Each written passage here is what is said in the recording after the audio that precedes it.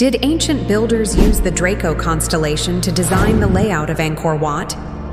You see, Angkor Wat is a huge temple in Cambodia, and according to the conventional narrative, its layout represents Mount Meru, the mythical home of the gods.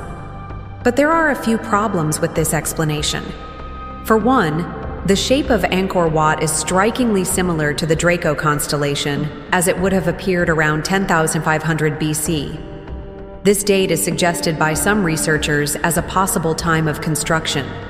But even if we ignore the fact that the main structure looks like a giant capital letter A, with several smaller structures radiating out from it, like the arms of a crucified Jesus, they would have known that this was the center of the universe. I mean, there are other structures in Angkor Thom that also line up with the Draco constellation.